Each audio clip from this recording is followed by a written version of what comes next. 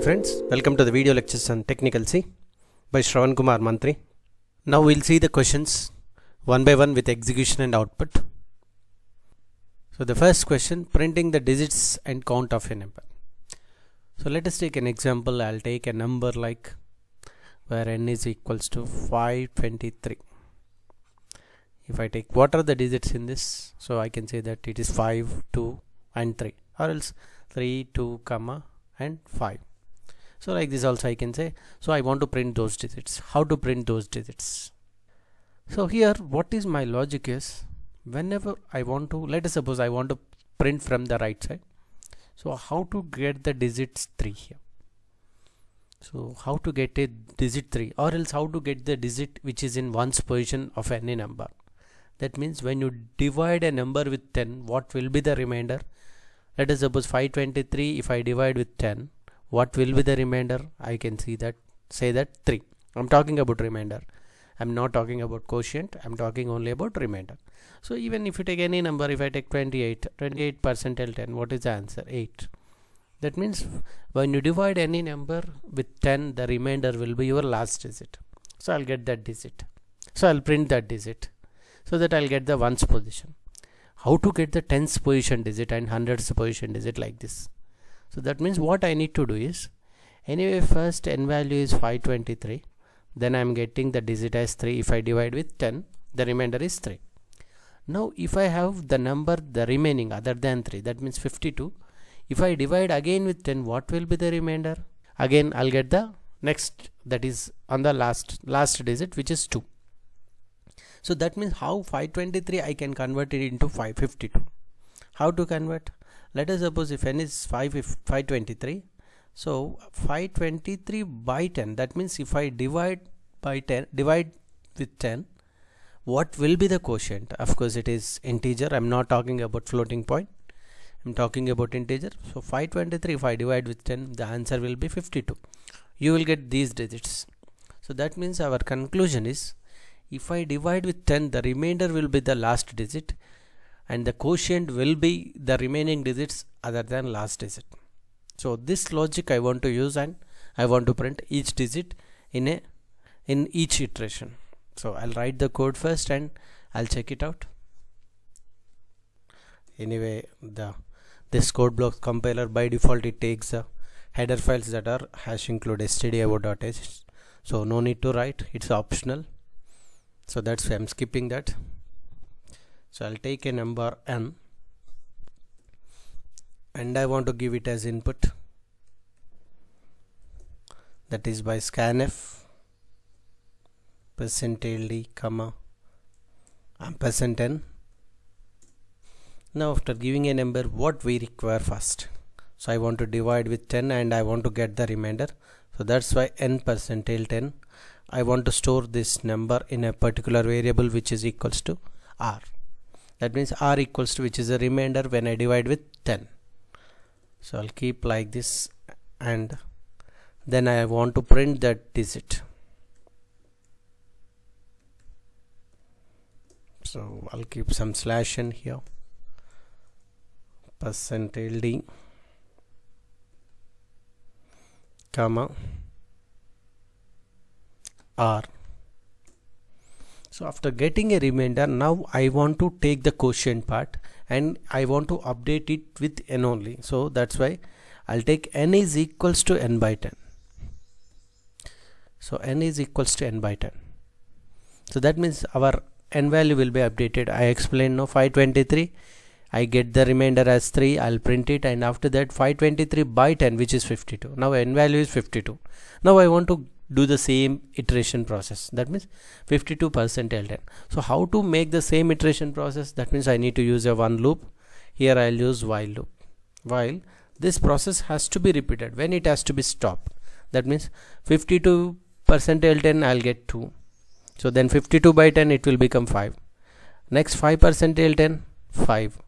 So 5 by 10 0. That means until 0 you have to do. That means while n is not equals to 0, you have to apply this process.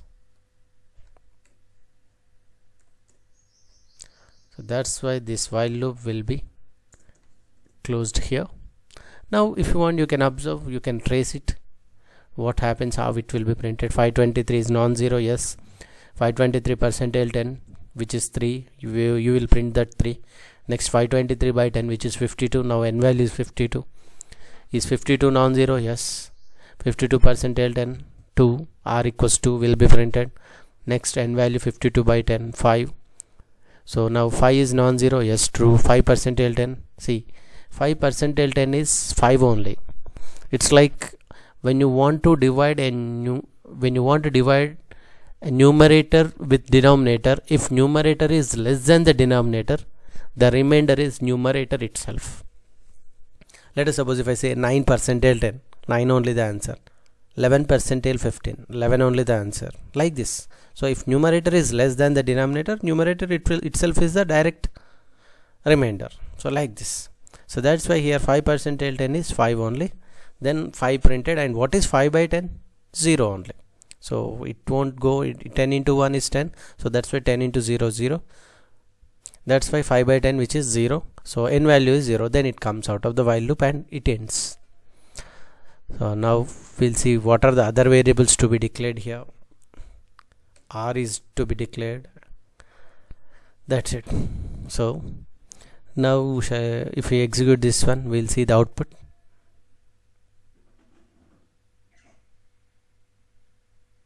So I'll take a number, let us suppose 2578.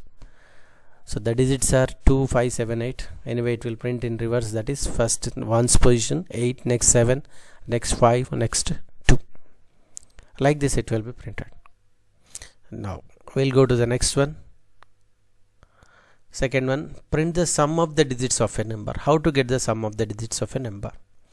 I'll go to the previous program. So this is a program first we executed now, where you want to get what are the digits in a number. Now in this, what I'll update is, whenever I get a remainder in the sense it is a digit, is that right? So that digit I'll take and I'll make it sum. That means I'll make s equals to s plus what is the remainder. I have to make it, and where s is initialized to 0, here count is not required, s equals 0 is required, and every time I'll do all these digits. Okay, and now what happens after the while loop? After the while loop you will get sum of the digits. Now I want to print that sum. So here I want to print that sum, which is the variable value s. Now you can see how it will be executed. Let us suppose if I give 524. 524 means the sum will be 4 plus 2 plus 5, which is 11. So it takes 524 is non-zero, yes, you will get the remainder as r equals to 4.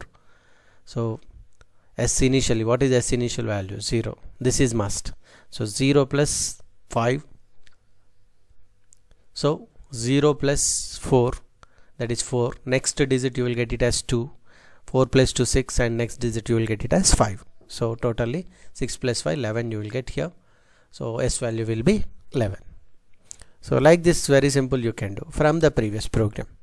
So you can see the output now, and you can observe what are the modifications you have done. S equals to s plus r, newly introduced, and the printf statement you have written outside with, instead of r you have written with s. So that is what I want to connect one program to the another.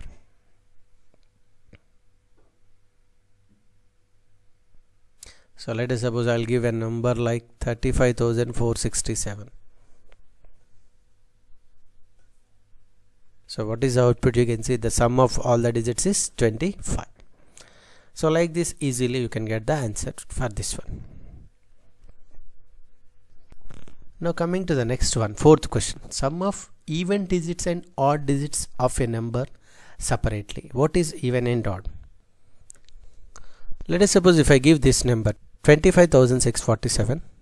Now what are the even digits in this? So 2, 6 and 4 are even digits. 7 and 5 are odd digits. Now we need to first sum it up separately. So 2 plus 6 plus 4, which is 12, and of course odd digits are 5, 7, the sum is 12. Of course here in this case both are equal, the sums, that also will make it. So first we'll make the sum separately, and also we'll make another constraint. Of course in the question it is not given, but we'll make the constraint whether both are equal or not, both the sums are equal or not, that also we will see here. So first thing, how to do this one, how to get a remainder, that means a digit which is even or odd. So this is very simple, like if any digit, if you divide with 2, the remainder will be 0 for even digit, for odd digit it is 1. So that constraint I want to apply here. So which program I'll take the program which is the first question. So I'll take this one. Here I want two sums, not only one sum of even and sum of odd. So S1 for sum of, let us suppose, even, and S2 for sum of odd, and after that I'll take a number n, and after getting the remainder I'll give a constraint. What is that constraint? If your remainder, whatever the remainder you are getting, if I divide with 2, if it is equals to 0, then I can say it is a sum of even. So it is a even digit, that's why I'll make sum of even. That's why S1 equals to S1 plus R. Else, so what it is else? Else means if it is not even, definitely it is odd. So that's why odd sum, I'll take it as S2 is equals to S2 plus R. So this will be made, and fine, anyway n equals to n by 10 has to be done for every next digit. Now what you need to print outside? So you need to print what? Two sums, that means one is S1, other one is S2. So I'll want to print these two.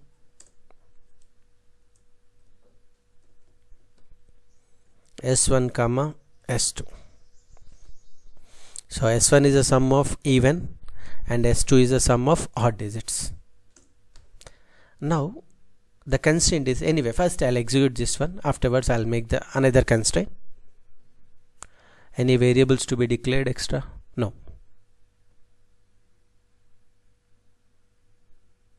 So I'll take the same example, 25,467.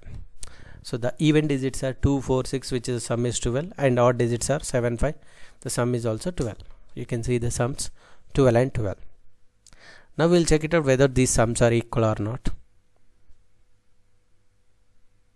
So what is a constraint I'll give? I'll write here, if your S1 is equals to S2, you can say that both sums are equal, else, of course we can write it as not. So like this we need to include.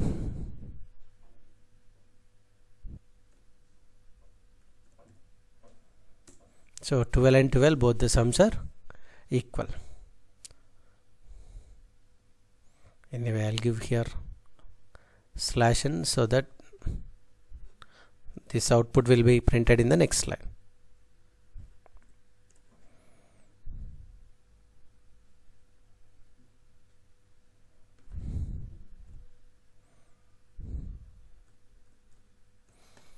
So here also you can see 2, 6, 4 are even, so that's why 12, odd are 5, 7, so both are equal. You can take another also. I'll take something like 6, 7, 5, 4. So the 6 plus 4 is 10, 7 plus 5 is 12. So 10 and 12 both are not equal. So like this you can write the programs.